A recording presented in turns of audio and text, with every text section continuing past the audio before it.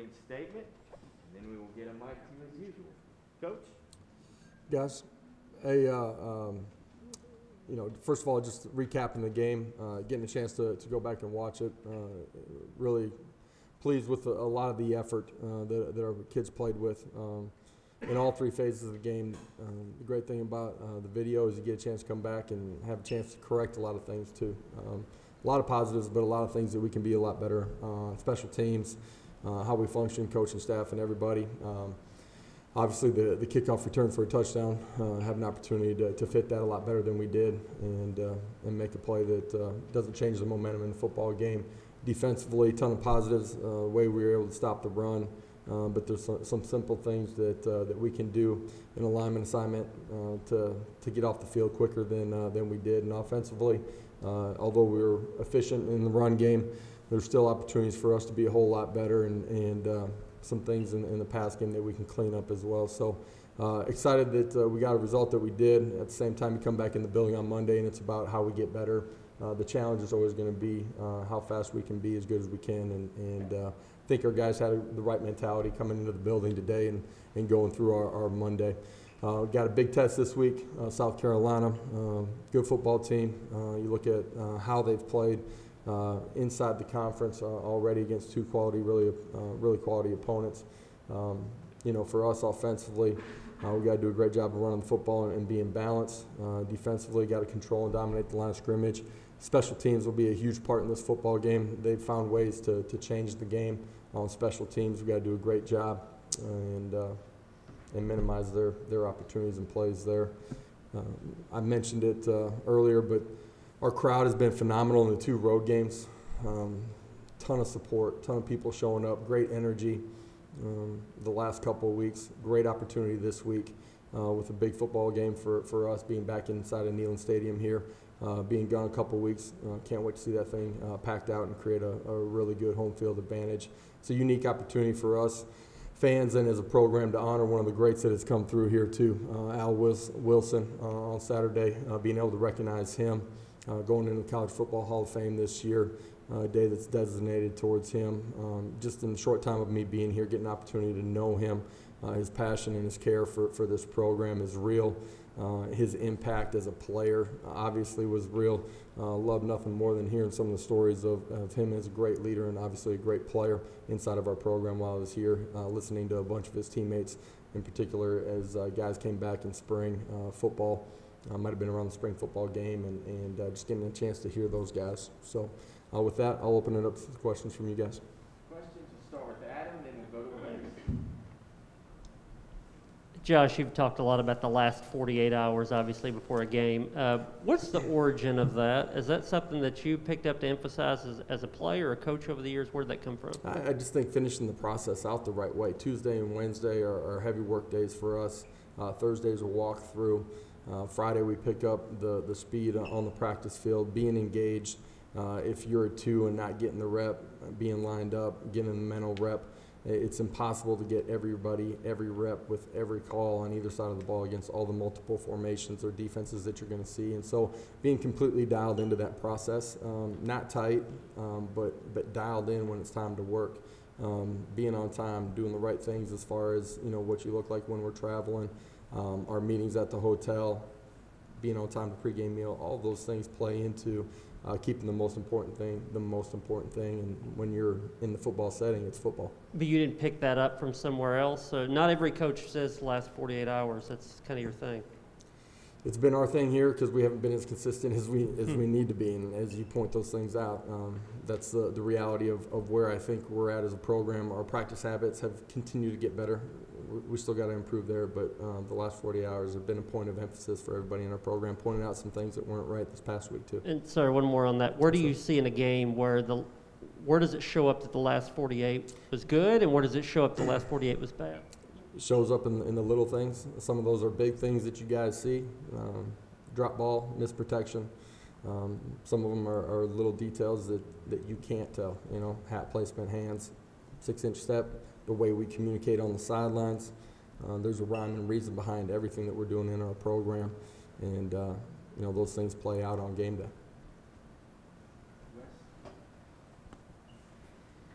Josh, the players have been saying that they believe in what y'all are doing here. They understand what they can do, the upside of this thing.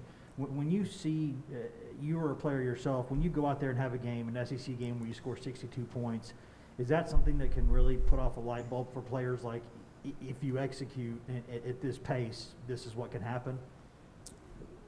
The end result of the performance on Saturday, the good in all three phases, right?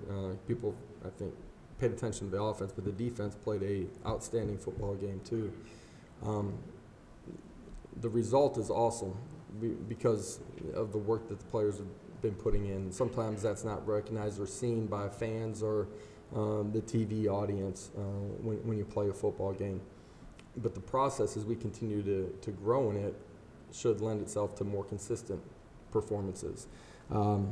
Absolutely, the performance from the other day should create buy-in from our players and trust in what we're doing as a football staff and in everything that we're doing, from strength and conditioning to nutrition to our on the field, calls, playbook, whatever it might be.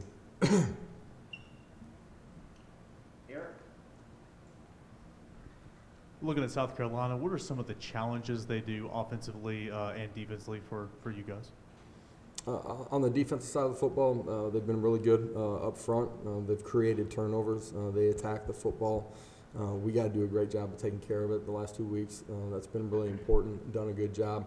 There's things that we've pointed out on film where the ball is loose, and you got to be ready for a defender to be there, and we can be more consistent, better with the football in our hands.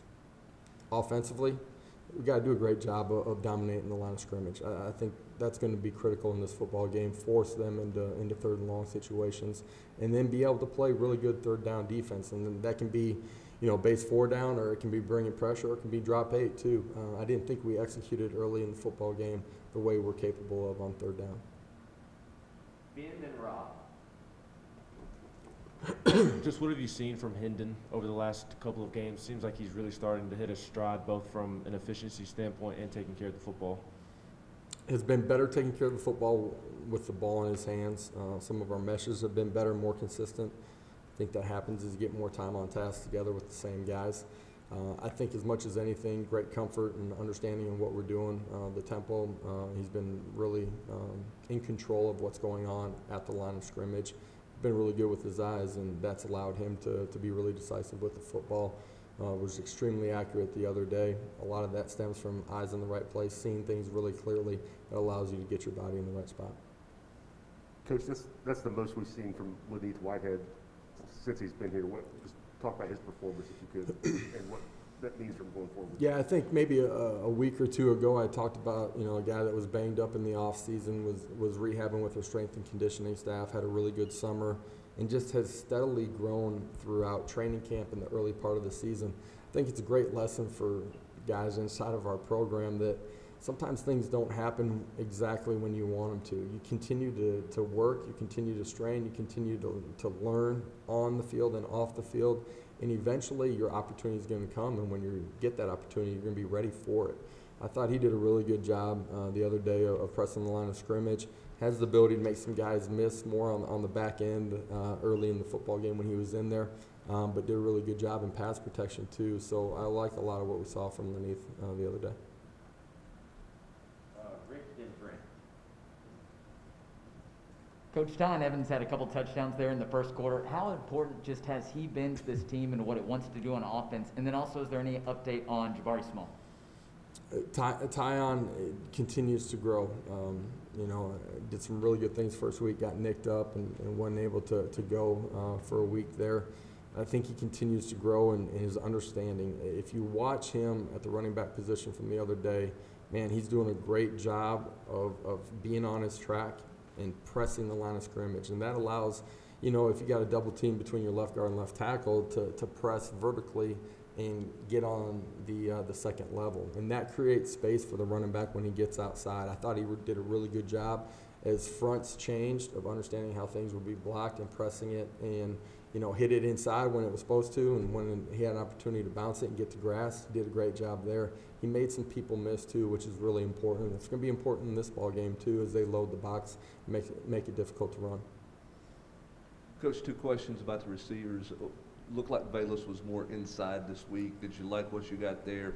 And two, it looked like your rotation was smaller this week at receiver. Was that by design or is that circumstances of the game? A lot of the rotation was just based on circumstances of the game and how the game ended up playing out. Believe that we have depth and have the ability to play multiple guys at multiple spots. Bayless, getting him inside was the opportunity to get him more touches. Thought he did a really good job inside. He did a good job on our pass game, understanding where he needed to be. Thought he did a good job on a couple option routes and did a really good job with the ball in his hands. Patrick?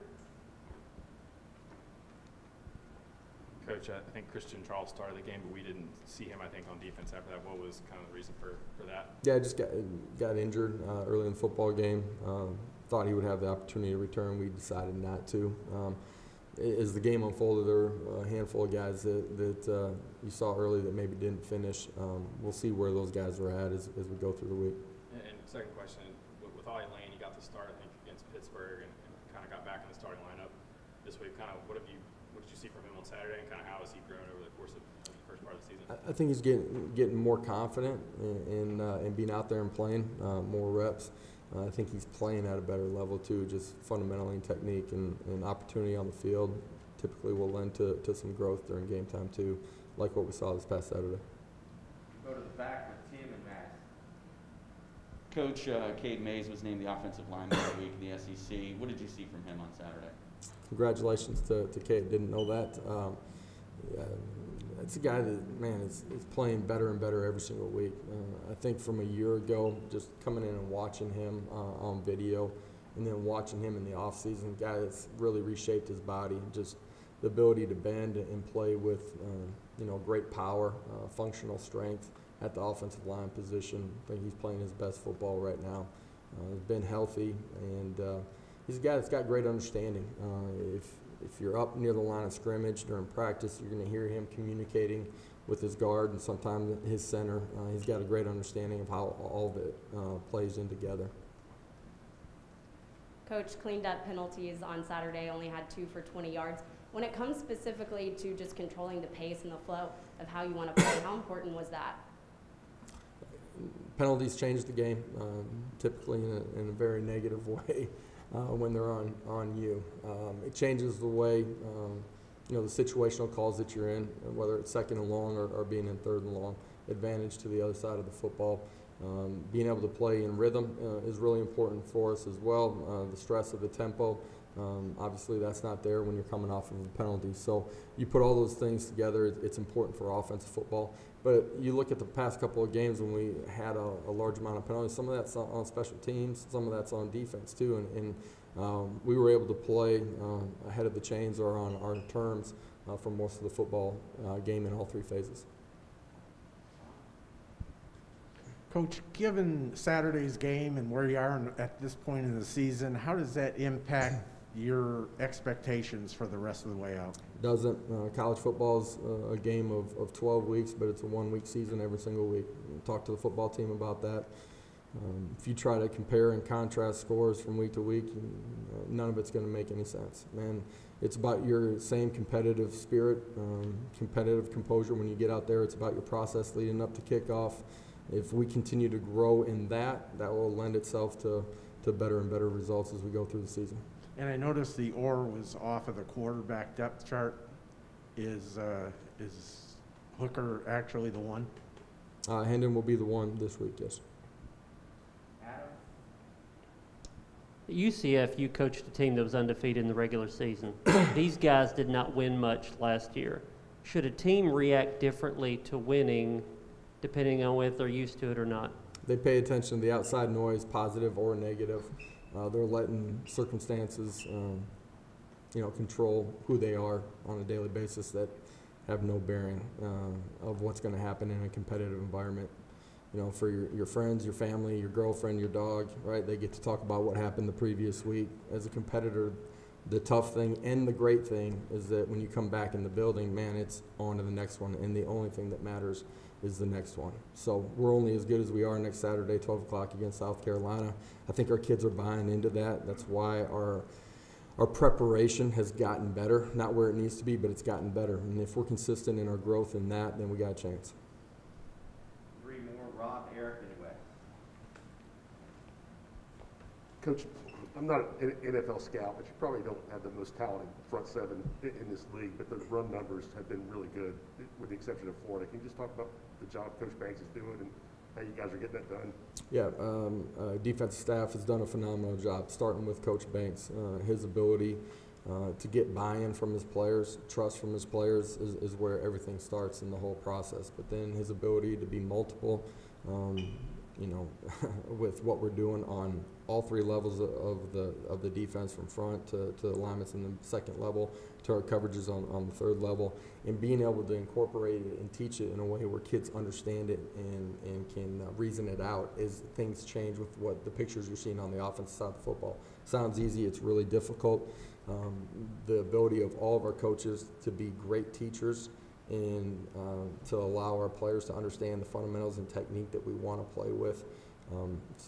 It's a unique group over there on the defense side of the ball. They've done a phenomenal job, starting with Coach Banks, but to the assistant coaches as well. Right here, Josh. Charles got the start. Samari McDonald played a lot. Danica Slaughter played a lot as well. Yeah, how important was it to get those guys a lot of reps in the back end? What did you think about their performance? Great to get them a bunch of reps. It's got to be next man up at any position group, right? I talked about that week 1. It plays out as the season unfolds, and you don't know when it's going to happen. You better be ready to smash your opportunity when it comes. Those 2 guys have done a really good job with the opportunities that they've gotten. I thought Nico played, seamless throughout the course of the day. T-Mac did a lot of really positive things on the back end. There's a couple of things that he can do better with his eyes. But for young players, I thought there was a lot of positives and a lot of growth. Finish with Wes. Josh, it's been a couple weeks in a row now where there's been, either a small breakdown or a big breakdown on special teams, and that's something that wasn't there earlier in the year. Is that just the flow of the season? Sometimes you get into a little bit of a rut there, or what can get cleaned up there? Doesn't matter, right? There's no asterisks next to a play that said, this is the 3rd team, kickoff cover guy that's on there. End of the day, we can be better than we were last Saturday, and we need to be. For us as a program, it's a phase of the game that we have to win. We've shown that we're capable of it. We got to be better. All right, thank you, Coach. We're going to do hours up here. So, Guys, have a great afternoon. We'll see y'all Thursday.